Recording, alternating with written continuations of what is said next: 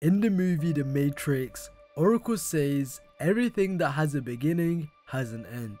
I previously played on a prison server which required hours and hours of grinding to progress, like considerably more than anything anyone is used to.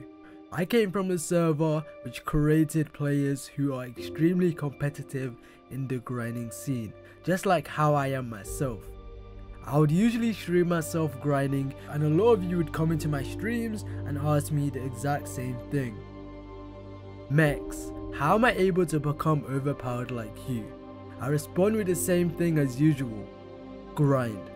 The word grind or grinding refers to one's ability to perform repetitive tasks. In this case, it would be one's ability to perform repetitive tasks to unlock something within a game. I was able to master this grind ethic over the years, and not only is it useful in games, but it's also really useful in the real world. I am Mekz, and this is how I was able to achieve 5 level 50 skills and become one of the most overpowered players in Hypixel Skyblock.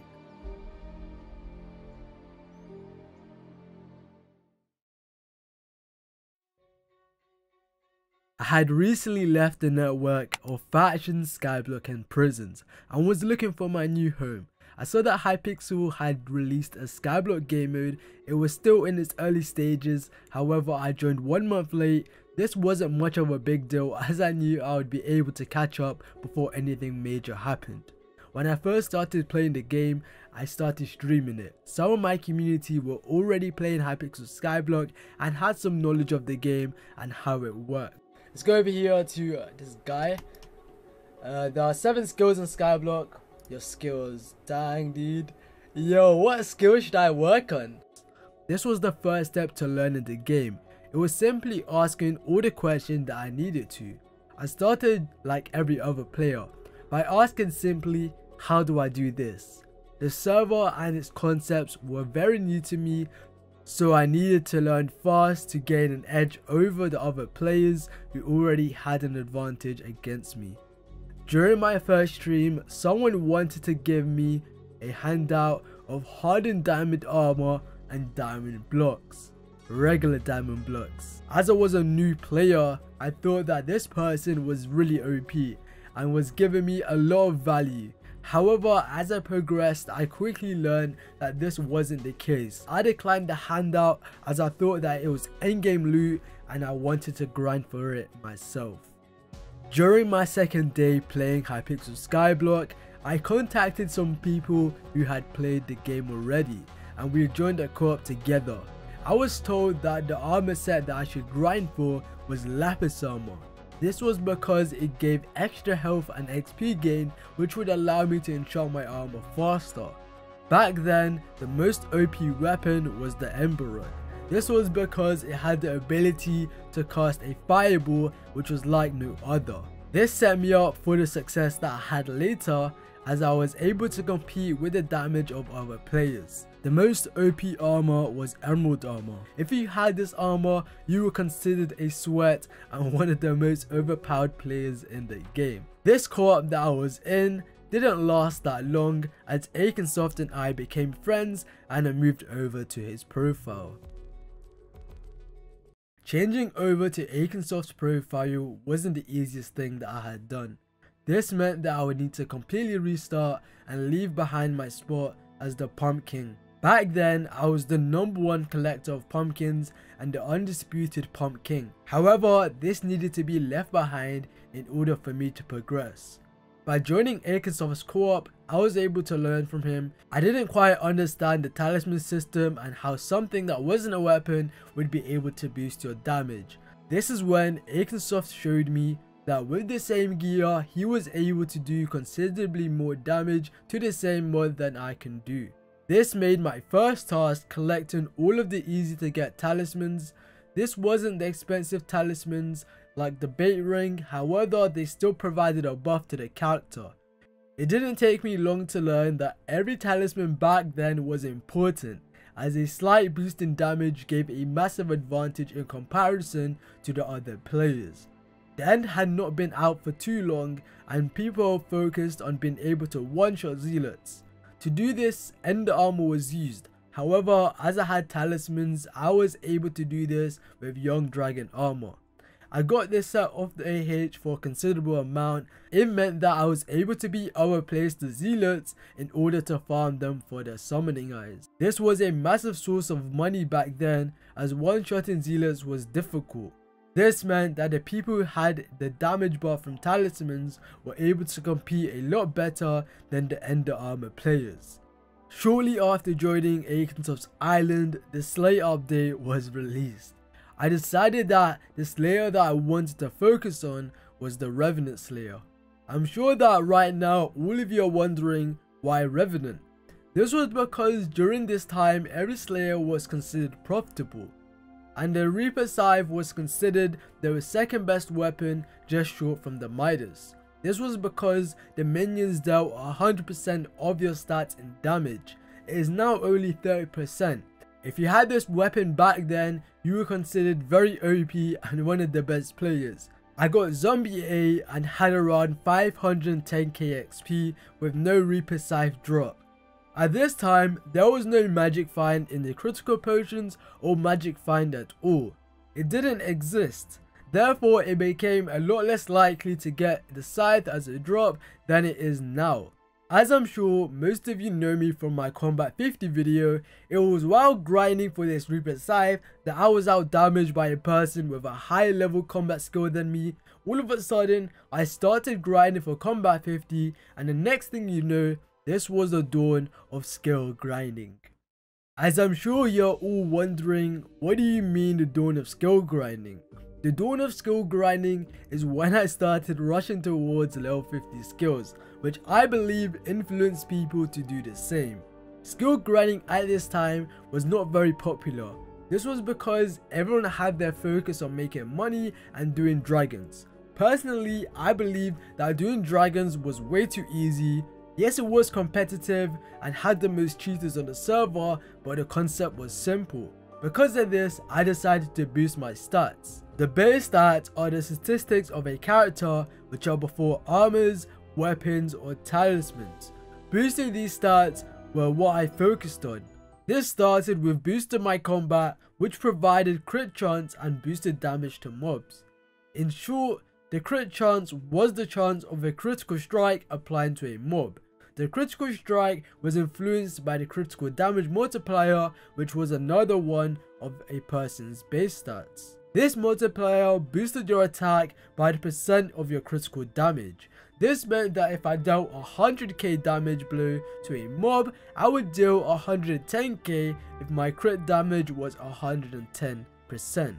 This had the added effect of allowing more talismans to be reforged towards the crit damage statistic instead of crit chance, as players should aim to get their crit chance to 100% before focusing on crit damage. In short, the combat skill boosts the damage that a person does. The primary methods to grinding this skill were ghast, pearl spamming and doing revenants. However, I decided to move over to the ghast grinder, and this was way faster than revenants. This was a layout which allowed ghast to spawn and me to attack the ghast and get the combat XP from killing them. This has recently been removed by admins, as they have removed all combat XP from private islands, meaning you would need to grind in the public islands like the end to get combat XP. One method that we could use in the end was pearl spamming. This was the method of having another player throw pearls into the air on a platform, and the mechanic that was introduced by Hypixel was that the pearl would spawn the respective enderman, in accordance to the depth in my terms, a zealot. This meant that I would have an endless supply of zealots to kill, making my grind more lucrative than ghasts. The next method was used by Akinsoft a lot. This was grinding revenants for combat XP. This was good if you had a lot of money, which he did at the time since he was one of the richest players on the server. This allowed him to achieve Combat 50 and Zombie Slayer 9 with 3.4 million XP, which is the equivalent of 340 mil. This was a lot of money, however he got the result he wanted for that time. As I'm sure you are aware, after my Combat 50 video, Inhumanly set a like goal of 2000 likes. This was over double anything my channel had experienced before, and he knew it wouldn't get hit. How wrong was he? This became my most viewed video on my channel by far, reaching over 5,000 likes and forced me into continuing my skill grinding career. This was because I said that if the like goal was reached, I would do foraging 50. Speaking of like goals, if this video gets 3,000 likes, I will go for fishing 50. Don't let me down. Anyways, back to foraging. Foraging is a useful skill as it gives strength. This is a damage multiplier which affects every hit that you do, instead of just a chance like combat has. There are two main ways to farm foraging XP. There's an active method which is at the park, then there's a semi-AFK method on an island. Firstly, I'm going to try and explain the park method in under 10 seconds. So you want to have a full young set and reach 400% speed. This can be done by getting a splash. Next, you want to have a tree capitator and want to hit the top of the tree, then move to the bottom and finish the tree. After this, you want to AoE to the next tree or just run there. Done. Well, that was probably the fastest explanation of grinding the park that there is. Next is AFK foraging, and another YouTuber called Bulva was able to make a nice design for this. He has an AFK pool with teleporter pads to change the way you are looking, then has minions in the middle which spawn the logs. You then hold left click with a tree capitator and it mines the wood for you. If you want to see how this farm is made and a lot more detailed explanation, then I'll leave a video in the description. After I reached foraging 50, I needed a little bit of a break. In a way, I did get a little break, but it wasn't anything the way I intended. Out of nowhere, Akinsoft gave me all the enchanted sugarcane that was needed for alchemy 50. This is by far the easiest skill to grind and only takes money and about 1 hour to go from 1 to 50. For hitting alchemy 50, I simply put down as many brewing stands as possible and brewed from there. This was only because I didn't want to go to the same brewing stands multiple times, however there is nothing wrong with that. Next on my list was enchanting 50. This is similar to alchemy in the sense that they both give added intelligence, which made me the smartest person on Hypixel Skyblock. There are two main methods for grinding enchanting 50, and which one you should use is mainly dependent on your ping. If you are a low ping player, you will want to stack 2 books in each slot of your inventory and just right click to split off the books. For a high ping player, you will want to use my machine. It is a bit slower as it takes some time to register a book has been dropped, but this is nothing significant, and for the effort that you put into this, it is definitely worth doing so. This is what the farm looks like. If you need any help with building, just message us and we may be able to invite you to the island if we are not busy. As I'm sure you are all more than aware, I also hit farming 50. This was one of the more relaxing grinds and has recently received 2 little buffs. Firstly, there was a buff to sugarcane. This allowed people to hit the bottom of the sugarcane and get the XP for the block above it. This meant that sugarcane was only around 25k XP slower than pumpkins, which is still the fastest method. The second buff was more of an indirect buff, but it's still a buff. This allows you to grind without needing to craft the pumpkins or sugarcane manually. This sadly wasn't added when I was doing my farming grind. It was actually added only 3 days after I finished. This is the prime example of Hypixel working against me. You heard it here first. As you can see, the personal compactor has a limited number of slots. This is important as it means that it can only craft a certain amount of types of enchanted items at a single time. I'll be focusing a lot of my time into videos, or at least I'll be trying to.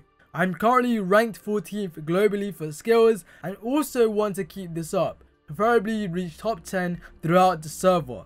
I recently asked my Discord, which you can find here, and my community tab, what I should grind next. Unsurprisingly, you all wanted to put me through a hard grind and chose fishing. Hey, on the bright side, at least I get the hard work out of the way and make room for the easier work later. Now, if you got to this point, I must say thank you very much. I know this has been a long video and I appreciate the time you took to watch this video. If you got this far, make sure that you comment #grinding so that I know. Also, make sure to leave a like and subscribe as it will help me reach the YouTube rank. Make sure you guys go ahead and follow my Twitch, and also go ahead and turn on the notifications as I'll be streaming a lot more, so make sure you guys don't miss out on that. I hope all of you have an amazing day, and I will see you all in the next video. Peace.